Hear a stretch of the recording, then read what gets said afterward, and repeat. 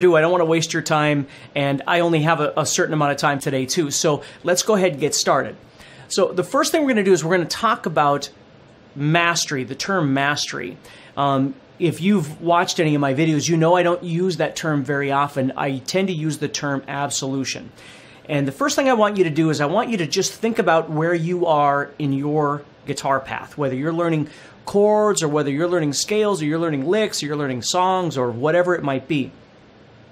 And I want you to think about this, and I'm not going to waste your time, but I want you to think about this. Most guitar players tend to learn little pieces of a lot of different things that are all kind of floating around out here in, the virtual space. But the problem is we don't really know how to build something so it all comes together and it all makes logical sense. And that's what I spend my time trying to do, is teach people how to do that. And one of the most important things, one of the biggest impacts on my playing was when I started learning how to overlap concepts, okay? Learn how to see a scale with a chord, with an arpeggio, and understand enough theory to be able to make these things functional, to add melody and, my phrasing and all these different kinds of things in there. Let's just think about the term absolution. So if you were using... if you were learning a scale, let's just say you were doing something in E minor. Now, you might be doing E minor pentatonic.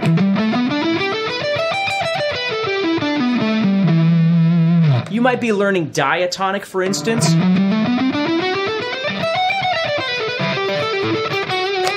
Right? Whatever it might be. You might be learning a couple of positions or something like that. And this isn't a technique course. That's not what this is. So this conversation is not about how fast you can play and how many licks you know. That's not what this is. What I want you to understand is even if we took those two concepts, just that one position of each one of those, if we took the E minor pentatonic and we took the E minor diatonic, it kind of summarizes the idea behind the guitar course, which is being able to visualize what is similar and what is different and what you're going to do with that information, okay? So if we look at that, what we realize is that the pentatonic contains 5 notes. And then, so I'm playing 2.5 octaves essentially. When I go to play minor, I'm actually adding in 2 new notes. I'm adding in what we call the second, 1, 2, 3, 4, 5, and I'm adding in the 6th, the minor 6th, if you will. So, and I add them in different places as I go through the octaves. So I have 1, 2, 3, 4, 5, 6, 7, 1, 2, 3, 4, 5, 6, 7, 1, 2, 3, and then I run out of strings.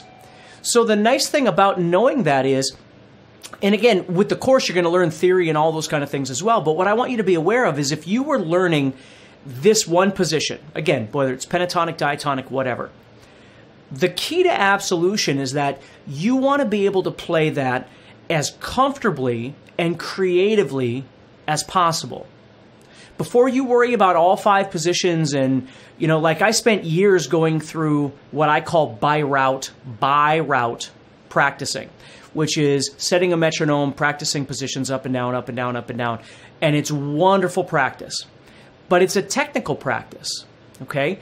It is necessary, no doubt about it, because it reinforces your knowledge of the positions that you're learning on your guitar, or the shapes that you're learning, whatever you want to call it. But it's not the be-all, end-all. That's something that you most certainly need to do. That's a technical aspect of things. The creative aspect says, okay, well, let's take a look at this thing, and let's try and memorize it to an absolute level so we can manipulate it. If we can't memorize it to an absolute level, which is mastery essentially, I can't use it for anything, okay? So I want you to be thinking about that as you're learning this thing, don't be worried about the 2nd position or the 4th position or the mode of something or the whatever if you haven't fully spent quality time trying to figure out the first thing, because that's where you start getting lost.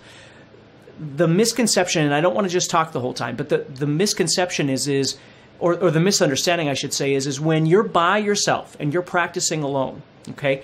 It's a very different experience than when you're with other people or you're in front of other people. And what happens is people tend to get nervous and stressed out, and a lot of what they've been rehearsing or practicing goes away. They lose that stuff. And then afterwards they go, oh crap, I forgot about whatever, right? So you don't want that to happen. I'd rather have you have less information across the fretboard, but be able to really use that information.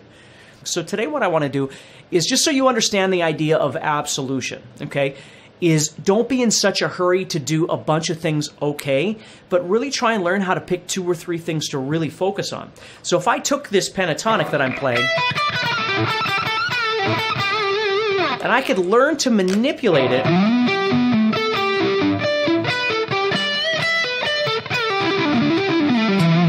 and do something cool with it, that I'm going to be able to use that more in the realistic situation. So if I'm given a jam track or people to play with, and I've already explored that creative space of that position, not just playing it up and down, not by route, but actually spent time trying to get to comfortable with it, knowing where things are, that's going to make all the difference in the world, okay? Now, the second idea I want you to think about is overlapping concepts, and this is huge. Okay, you always build to an absolute level. Please don't forget that. So I'm not going to keep going back to that, but just remember that for the rest of your life. The more you can build something that you truly need to an absolute level, the more you can manipulate it and use it creatively in your own playing. If it's just something that you've dabbled with, you can't. So overlapping is one of the most important things. So if you think about it, if I was playing this position of E minor, whether it's pentatonic or diatonic, right? And I can visualize a chord structure, or I know enough of my theory to know the notes, for instance, of an E minor chord or E, G, and B, right? So those are 2 different ideas. Let's go with the visual idea first. So if I had an E minor bar chord sitting right here, and I look at that and I see 12, 14, 14, 12, 12, 12, okay? As I'm soloing using whichever scale I'm working on,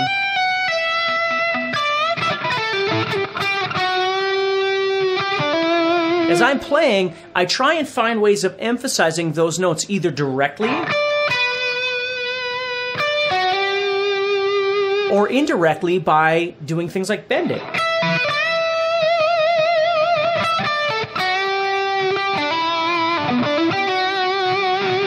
Okay? So I start trying to visualize the 2 ideas over the top of each other. Let's say there was a D chord coming up next. Okay, so I was playing E minor to D or something like that. Then what I would want to do is visualize a D chord within the construct of that same position that I'm learning how to play. Well, that's what the cage chord system is to teach you how to play chords all over your fretboard, both major and minor chords. But let's say I just took the D chord here and I played it 1 octave higher. So I'm playing 14, 15, 14. Well, that's the construct right there. Okay, I see E minor sitting here and I see D sitting right here. So as I've got that pentatonic scale that I'm creatively exploring, or diatonic or whatever you're using, instead of just moving around, I start giving myself direction over that E minor chord. I start trying to target the sounds of an E minor chord. And here comes D. Now if you watch that, now what I'm doing is I'm taking the idea of what we call an arpeggio, and I start expanding that over the top. So let me show you what I'm doing here. Just make sure you've got this so you can practice this, and if you need to check out more, please click that Learn More button and you can learn more about this Fretboard Mastery course. But construct 1, right, is the scale shape, whether you're using E minor pentatonic or E minor diatonic. And again, you could be using other things, but that's what we're using for our example, okay? So the second thing is I start overlapping it with chordal shapes that I'm familiar with. And I want to build more of those. That's why I want to teach you like the cage system and all that sort of thing. But let's just take those 2 chords, E minor and D. And I'm visualizing those up there. So as the E minor chord is being played, then I'm trying to target something that has to do with that E minor.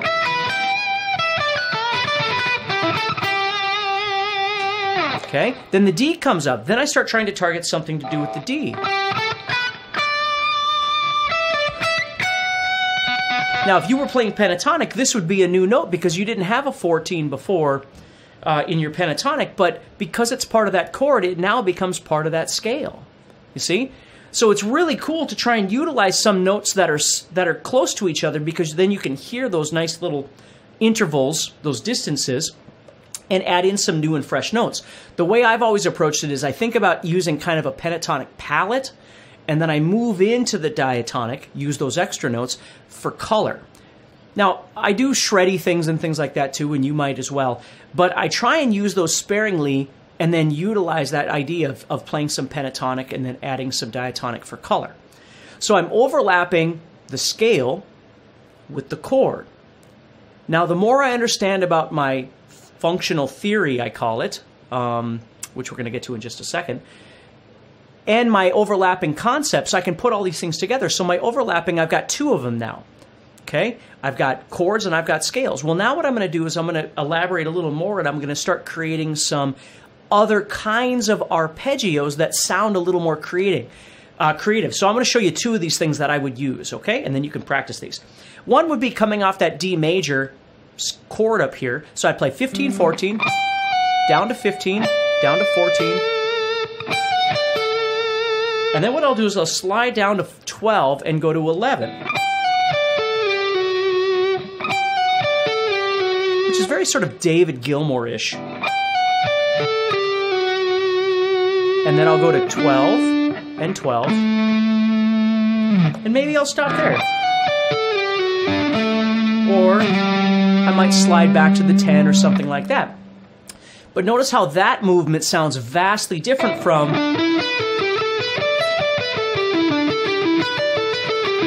that scalar sound, right?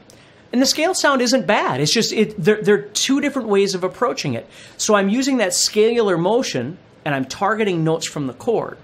And then I use that arpeggio idea to take me around the fretboard different and unique ways, which is what I love to do.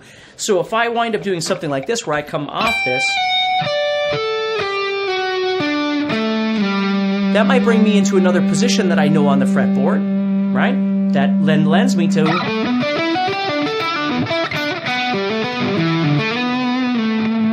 somewhere else. And that's the secret to this, is learning to overlap these ideas.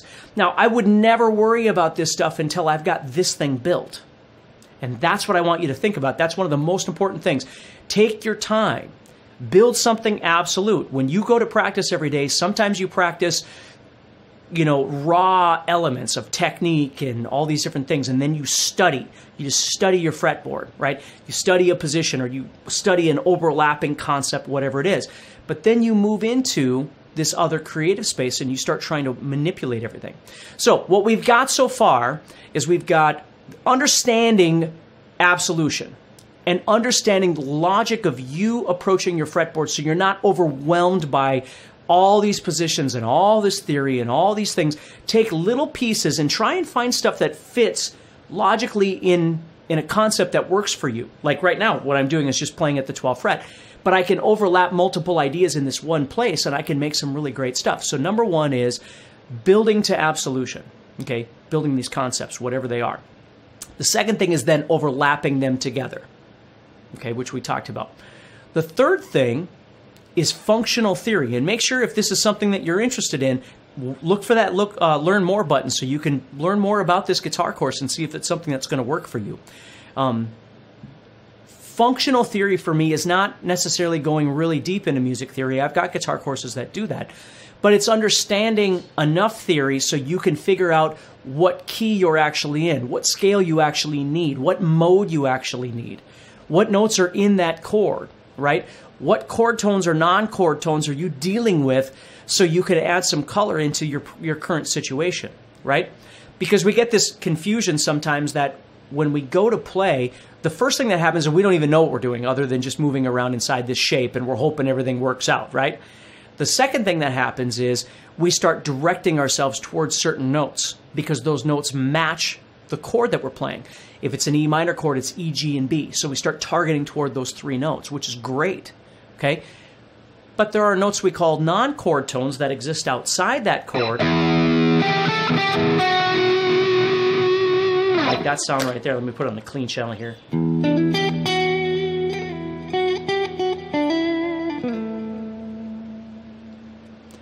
And I'm not playing by variable. I'm not just, well, hopefully it'll turn out and it'll sound okay and I got to play in front of people and hopefully it'll do a good job.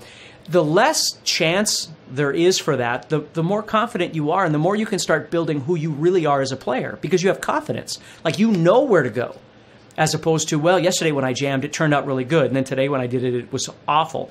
Well, there's got to be some element of consistency in that, just like anything else in life. We can't just always apply chance. And again, when we're by ourselves all the time and we're always playing, you know, alone in our room to jam tracks or whatever, there's no stress. So our percentages might go up.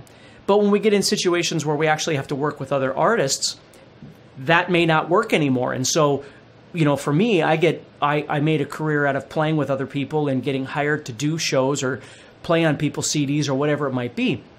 And so my percentages have to be halfway decent, so they want to hire me back to do more work, right? So it's just something to think about a little bit. So that's, to me, what functional theory is. It's not just all deep theory for the next 5 years of your life. I think that's awesome, okay? But it's using theory to try and figure out what else you could do. So if I was in this situation of playing an E minor, and I've got the notes E, G, and B, and I know where those notes are, because I've been building my arpeggios, which we talk about in the course of. But then I've also got my non-chord tones.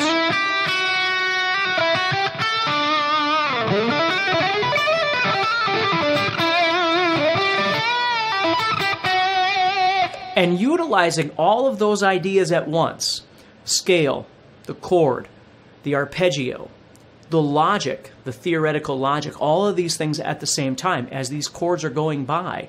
This is what I'm thinking about, okay?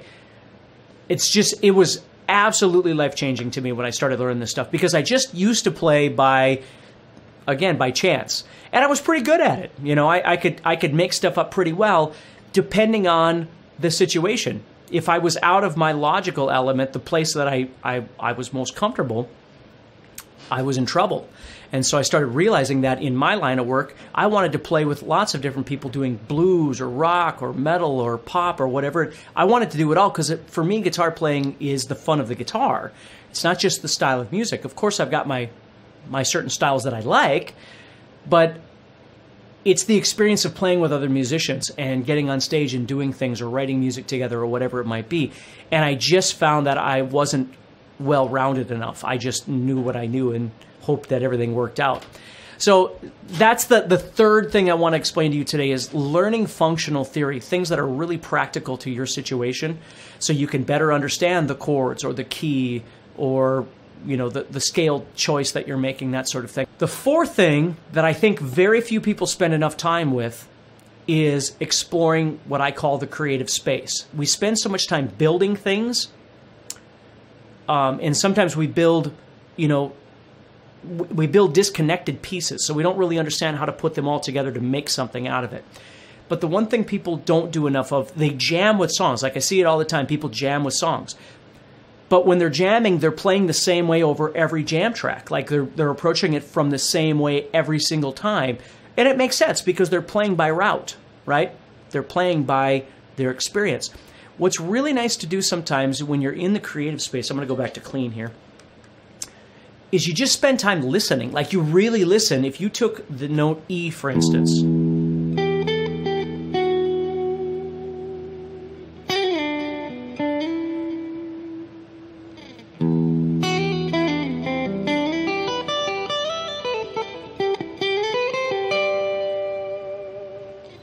or major,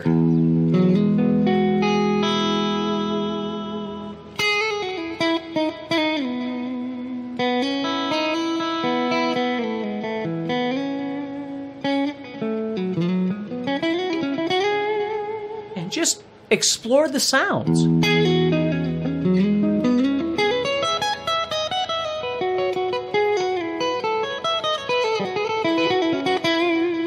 Now, as you watch me screw around like that, you're going to see all of these concepts happening at the same time, okay? my knowledge of the fretboard, which is my absolution, my mastery, okay, so to speak. Again, don't get me wrong. I never consider myself mastered at anything. I just keep going, okay? So that's why I like to use the word absolution in my world. You're seeing tons of overlapping concepts as I play, because it's what I really feed off of. And then there's functional theory, understanding that certain notes are going to sound better over certain chords or certain situations that I'm in. And then absolutely that last section of just spending, sometimes I find myself an hour or two, I might just be exploring creative space, just screwing around on my fretboard, which is a lot of fun. And I want you to learn how to do this. I want you to experience having some fun and trying some unique things, and not always feeling like everything has to be by route. And I'm not making fun of that, and I'm not saying it's bad. It's important, okay? It's kind of like changing the tire on a car, or, you know, changing the oil on your car or whatever, versus, you know, going out and going really fast. Or, you know, in North Dakota we get a lot of snow, and, you know, you can go out to an open parking lot and just whip your car around. You know, just all these different kinds of things that make the rest of it worthwhile. That's what I want you to be thinking about. So thank you so much for taking some time to spend with me today, or tonight, or whatever time it is for you.